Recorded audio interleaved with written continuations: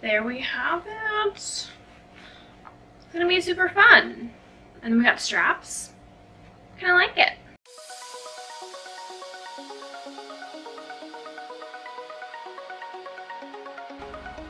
Hello everyone, welcome back to my channel. For those of you who are new around here and don't know who I am, my name is Madison. I'm a high school fashion design teacher by day and a seamstress and YouTuber by night and by weekend. So here on YouTube, I film sewing and style videos to share my love and passion for fashion with you all. And I'm so excited that you are stopping by to watch today's video. I'm very excited about it. I know I say that about every single video that I film, that I'm super excited about today's video. But honestly, today I'm very excited because we are doing something fashion history related and I am nerding out.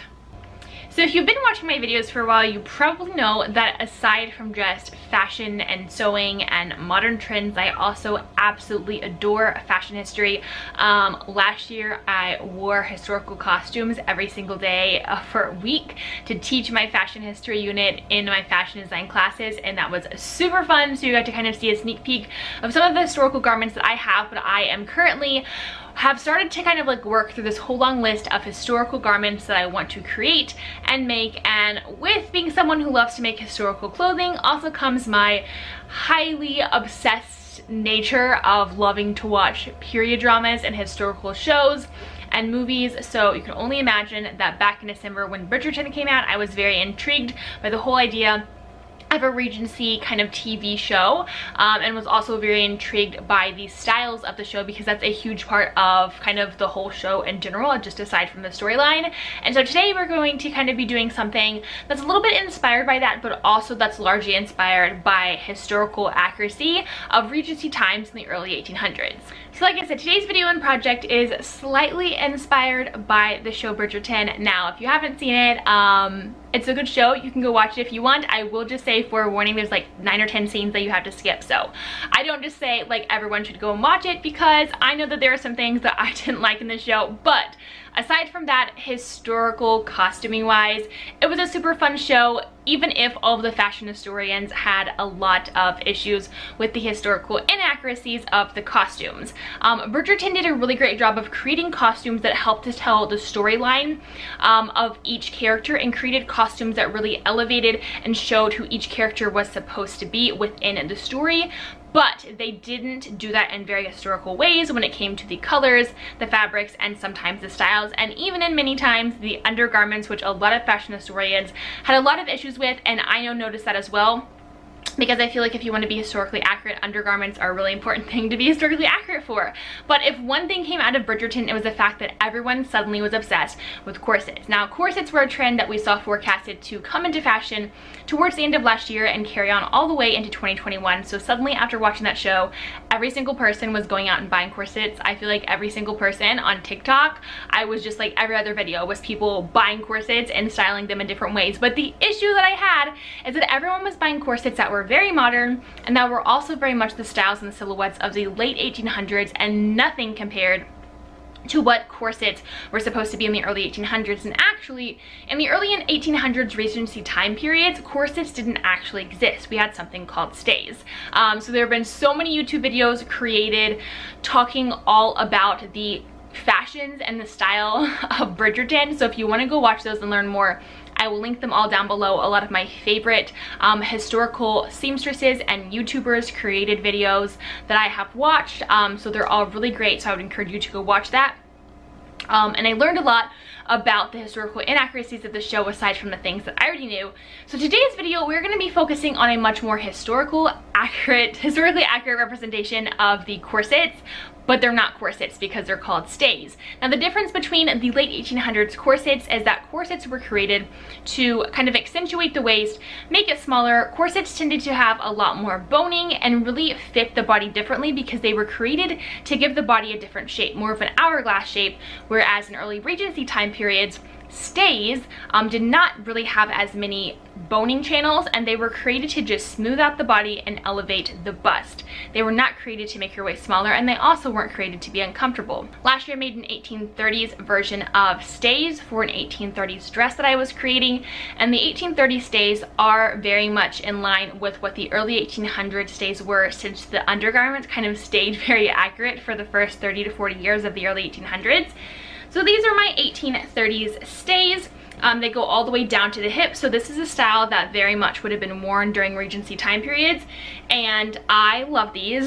They're very, very comfortable. And so in today's video, we're going to be making a style that's very similar to these, except that it's going to be shorter. So rather than them going all the way down to the waist, it's going to fit right under the bust. And this is something that was very historically accurate for the 1800s, something that we saw in Bridgerton and we'll also see in many other types of historical shows and Regency time periods, such as Pride and Prejudice and the like. But I'm not just going to be making one set of stays, we are going to be making two sets of stays. So we're going to be making a fairly historically accurate version for the early 1800s. And then when I say fairly historically accurate, I mean that we are going to be using a pattern that is based off of a historical style. We are going to be creating it to look historically accurate, but I am not using historically accurate techniques because that would require me to sew by hand, and I just don't have the patience for that. So somewhat historically accurate in regards to the whole look of it is being accurate, but the construction not so much. And then we are going to kind of change it up a little bit, and we are going to create that exact same style but for modern time period. So as we know, stays are an undergarment for historical fashion, which means they are worn underneath clothes. But the trend with stays, or corsets as many people call them and are wearing, is that they're worn as normal clothes on the outside of your clothing. And so we're going to be reimagining that historical silhouette into a modern style to be worn as like an outer accessory, and it's going to be so much fun. I got this idea from a TikTok video where I saw a girl use the exact same pattern that I'm going to be using, and she made the exact same set of stays, but she wore it on the outside of her clothing, and it was so chic and so classic. And so I thought it'd be fun to show you a historical representation of Regency stays, but also show you how you can take those historical silhouettes and reimagine them for modern times, which is very much in trend for 2021. I'm so excited about this. So we are going to be using a pattern from Red Thread. Red Thread is a company that creates historical stays and corsets. So they make stays from the 1700s, Regency stays, and then they also make corsets for the late 1800s. They create all of them and you can buy it straight from Red Thread, but they also create patterns for all of their stays so that historical sewers can make them for themselves. And so that is the pattern that we are going to be using for this. It's my first time using this pattern. I used a different historical pattern for this set of stays, so we shall see how it compares. And we are going to be using like a white canvas tweed weaved fabric that I bought off of Etsy, since tweed weave is something that's recommended for historical undergarments, specifically stays and corsets. And then we're going to be using a yellow satin for the modern version of these, so I am very excited about this. So we're going to take you into this process. For those of you who like historical fashion, hope you enjoy this. For those of you who are new to historical fashion, welcome. Historical fashion is so much fun and exciting, and it helps us to better appreciate our modern clothes and how much fashion has changed and evolved over the years. So let's dive into designing and sewing. So this is the Red Thread pattern at Regency stays 1800 to 1825. They give you instructions for how to make them. They also give pictures, which is super helpful and nice. And then we have all of our pattern pieces. So it's going to show you where you're going to make cuts, where you're going to sew. So these are all of the pieces we are going to be using to construct them. The first step in this project is to cut out all of my pattern pieces. I decided to start with my historical Regency stays first, and to cut out all of these pattern pieces, I'm going to need to make sure and cut all of them 2 times, because these stays are actually lined, but they are lined with the same kind of fabric to give it more structure. I decided to use my rotary cutter and my cutting mat because honestly that is my preferred method of cutting things out now. It's just way quicker and it's a lot more accurate. So once all my pieces are cut out, I'm then going to start attaching all of the pieces together, since there are a lot of small pieces that have to be connected in order to make the front, the back pieces, and the straps.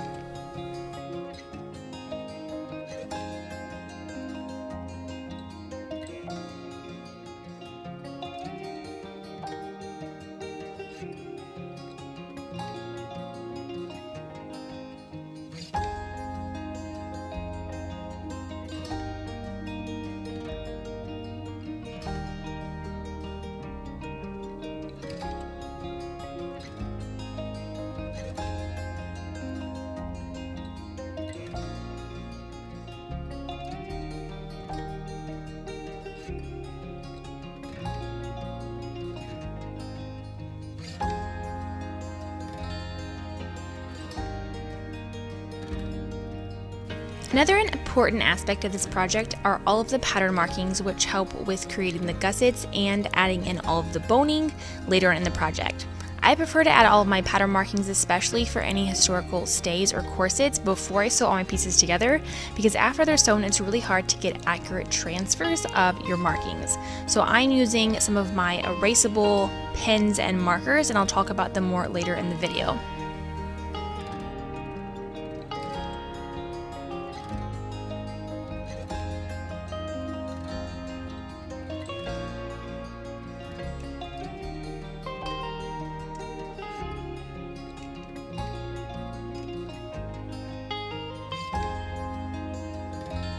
After all my pattern pieces are cut out, I am going to baste my gusset layers together, and then I'm also going to start connecting all of the different pieces for my stays. Now, if you're new to historical fashion or to historical sewing, you might be wondering, what in the world are gussets? Now, gussets are the little shapes of fabric in the bottom left-hand corner of your screen, and these are going to be inserted into sections that I cut out of the front of my stays to actually widen and open up the front bust piece of the set of stays to, in a way, kind of create a bust shape, and this is one of the key features of Regency stays. While the rest of the pattern pieces for these stays just get connected together at side seams, the gussets actually have to be basted together so that there will be two layers once they're inserted into the front.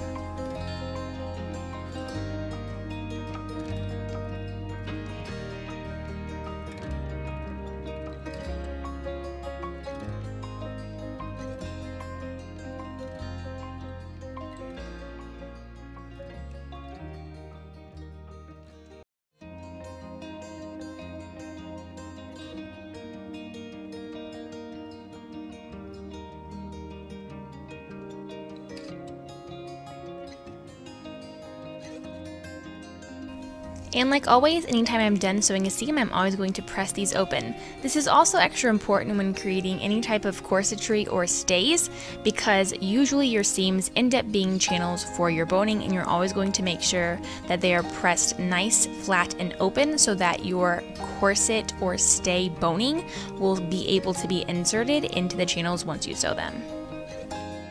Now that all of our shoulder straps and front seams have been sewn together, we're going to connect the front of the stays to the back sections, and because the stays are going to be lined, we are going to do this 2 times so that we have 2 identical pieces, which will then be sewn together.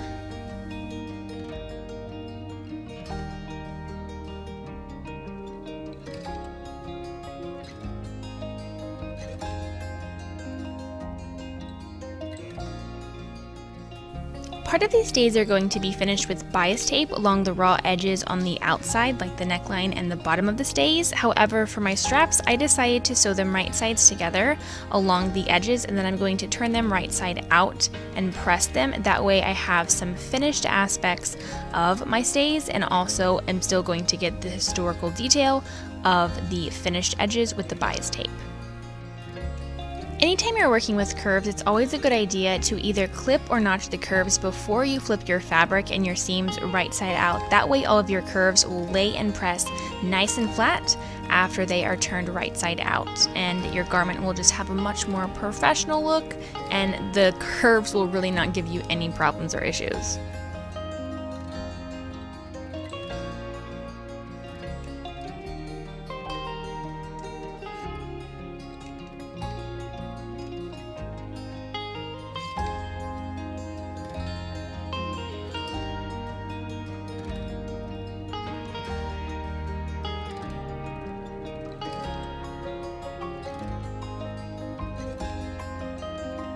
So this is what the straps and the back of the stays look like after they have been sewn right sides together and turned out, and then you can also see the raw edges that will eventually be covered in bias tape at the end.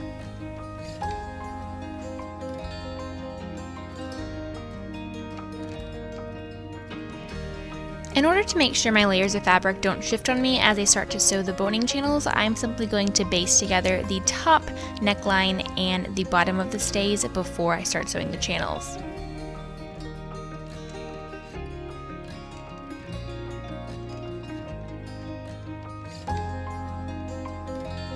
Before I sew and insert all of the different boning channels, I have to first insert my gussets. Now this is probably the most complicated and frustrating part of creating stays from the early 1800s because you have to snip the fabric along the top section of the bust, and then you have to insert these fabric pieces to widen the bust sections. But as you're doing this, you also have to turn down and press the raw edges of the fabric that you have snipped. So it's a very tedious process. You have to turn down the raw edges of the fabric on the front layer and the back layer, and then make sure that as you're sewing it right along the edge, that every little piece kind of gets sewn down. So as you can see, my edges have been folded in. I actually ironed them down off camera, and then as I am pinning, I'm making sure that all of those raw edges of fabric are getting kind of tucked into place. The hardest part is the very end of the triangle. I actually used a little bit of fray check along those pieces to make sure that it wouldn't fray really bad.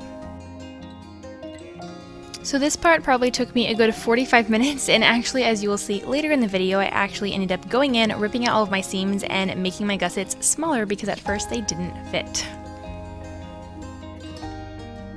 Now that our gusset pieces have been inserted, it's time to sew them into place. Now, sewing them into place, make sure and take your time, and you also want to make sure to sew right along the edge of that fabric that's folded in. That way it catches on both layers and holds your gussets into place without any raw edges escaping.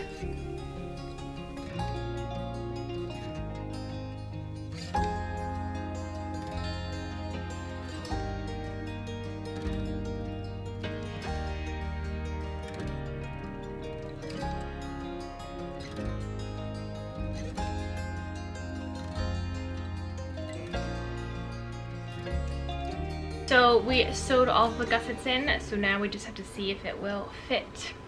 Moment of truth.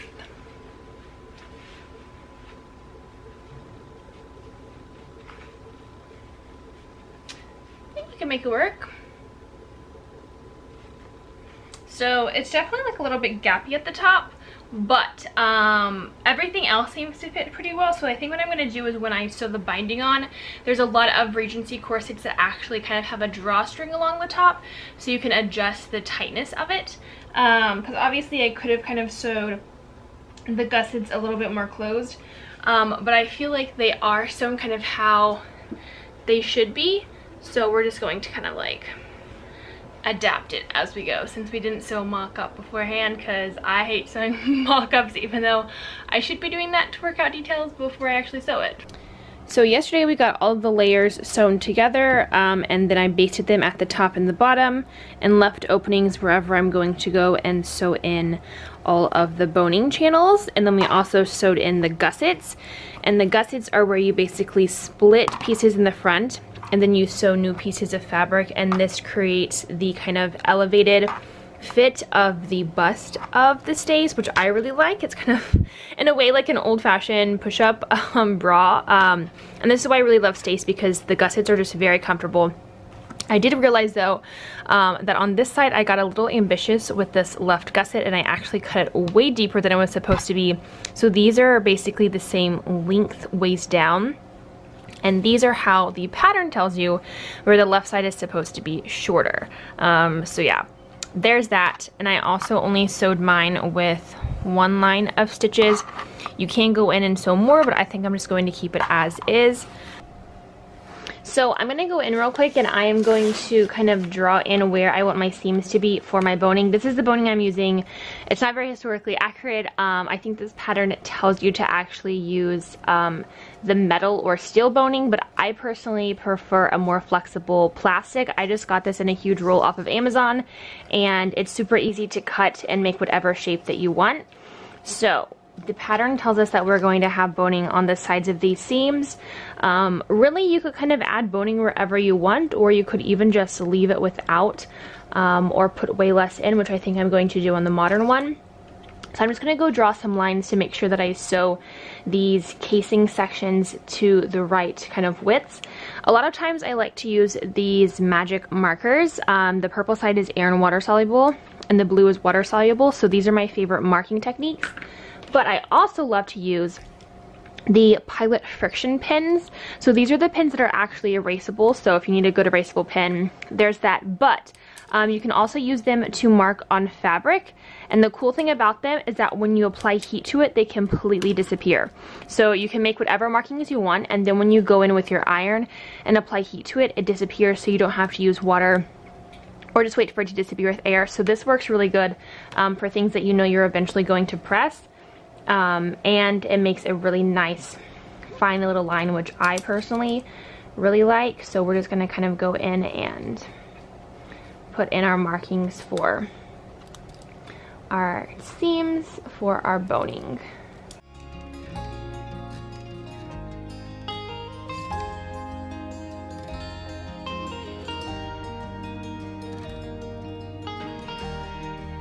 Now that I have markings for all of my boning channels, I'm just going to go and sew a lot of straight lines to actually create those channels for my boning to be inserted in the next step.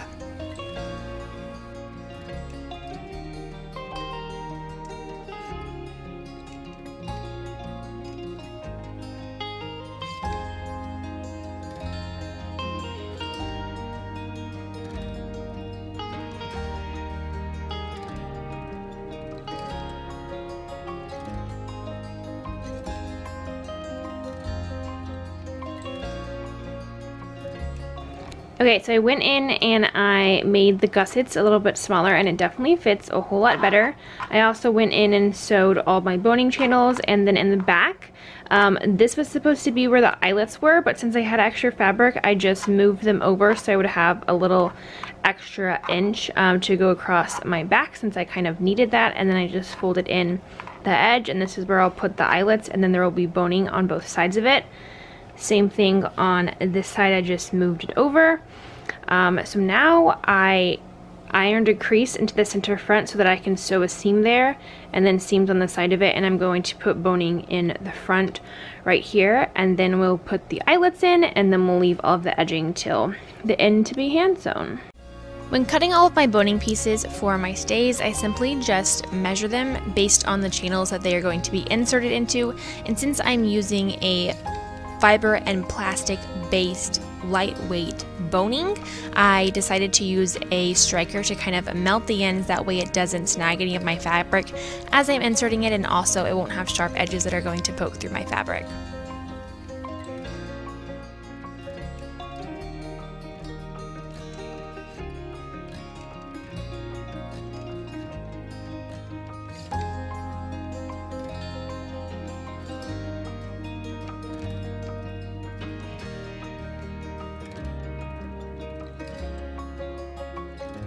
After I insert all of my boning, I always like to give it a press because the plastic boning will actually be able to conform with the heat to create the curves and shapes that you need them to be. So, just making the gussets smaller definitely helps a lot, and also having the boning in the front, because the front kind of curves out and then it comes in, so it actually fits really well to your torso and your body, and looks so much better. Oh my gosh, so much better. And then I extended the sides about an inch so they actually close a lot better in the back, and then the rest will be closed by your crisscross closure. So now we just need to put the eyelets into the back, and then the eyelets into the straps and into the front, and then we need to put the bias tape along the raw edges. So eyelets might seem a little bit intimidating at first, but after all of my many historical projects that I made last year, I am quite adept at inserting eyelets now. So I still use an awl to make my holes, and then I use a small piece of scissors to kind of cut and open up the hole a bit more before I insert my eyelet, and then use an eyelet clamper to install them into place. They actually though make eyelet punches that I really want to get for my studio. I have one at school for my students, and it's so helpful rather than using an awl. But the eyelets are super easy to insert. Just make sure you insert them at all of the markings that you have. So we're going to have eyelets for the straps to tie them into place with ribbon, and then we have eyelets along the back for the closure. So the last thing I have to make in order for these stays to be complete are my bias tape pieces to sew along the top neckline and the bottom of my stays to finish off the edges and encase them. So I simply cut 1-inch wide pieces of white cotton fabric, and then I'm inserting it into my handy dandy bias tape maker. That way I can fold in and press down both edges so that it has a lot easier of an application. This tool is super cool, and also, tip, you don't actually have to buy your bias tape, you can make it every single time.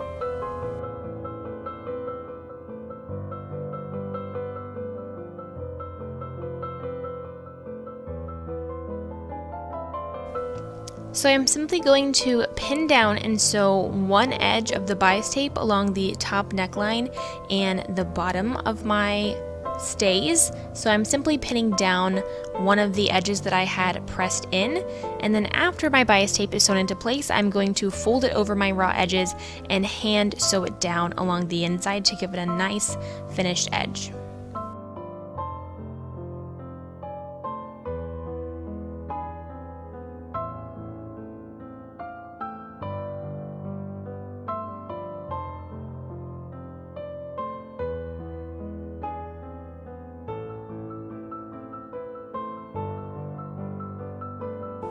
One thing I really love about historical stays from the early 1800s are how these straps are attached to the rest of the piece using ribbon. So I decided to just use this kind of polyester cotton blend ribbon that I got at Hobby Lobby.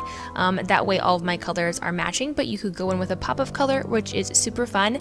And the great thing about how these straps are connected is that you can actually adjust it for your fit if you need a higher fit or a lower fit. So this is great when adapting it to specifically fit you. So the last step to finish off this historical set of stays is to hand stitch down the bias tape along the neckline and the bottom edges of these stays. This is about the only hand stitching you will ever see me do, is when I have to hand stitch down edging to a historical piece. Outside of that, I am not a huge fan of hand stitching because I just don't have the patience for it, but it always looks so nice on any historical undergarment, so I'll take it. Now that we have finished our historically accurate set of early 1800s Regency stays, we are going to repeat all of the steps that you just watched, except this time we are going to make it in a modern interpretation of these historical stays using yellow satin. So it's a little bit of a different kind of fabric, which made it a little bit trickier to work with, and it's going to have kind of a different vibe and look along the end, but all in all, I basically used the exact same steps that I did in the first part, except I did decide to reinforce the back of my stays where my eyelets are going to be, since satin fabric is a little bit more delicate than my tweed fabric I was originally using.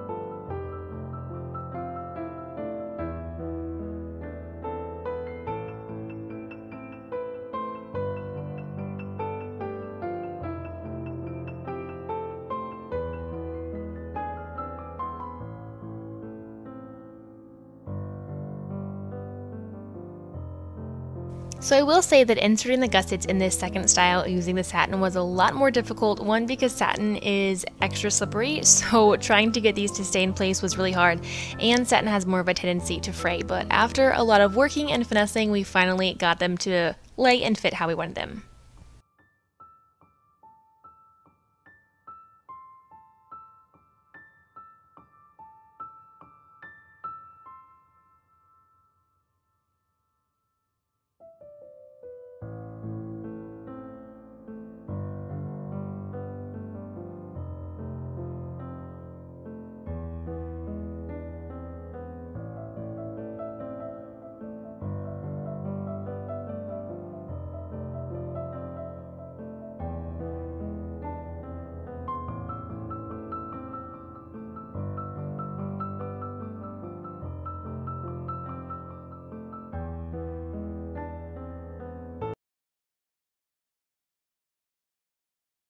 So we sewed in all of the gussets, and we also sewed in the binding. No, I'm saying we. I sewed in the binding. So I just have to hand stitch all of the bias tape to finish off the edges really nicely on the top and the bottom, and then we just have to add the eyelets and it will kind of be done. But I really am obsessed with this yellow. The satin's super fun, and it's definitely a much more modern take on like a historical silhouette and undergarment, but being worn like on the outside. So there we have it. It's gonna be super fun. And then we got straps. Kind of like it. You know, sometimes making this squirting, I feel like I'm doing like arthroscopic surgery where you have to like go in with this hook and find something and then pull it out and figure it all out. I mean, it really is like being a doctor sometimes, sewing. See? There we did it.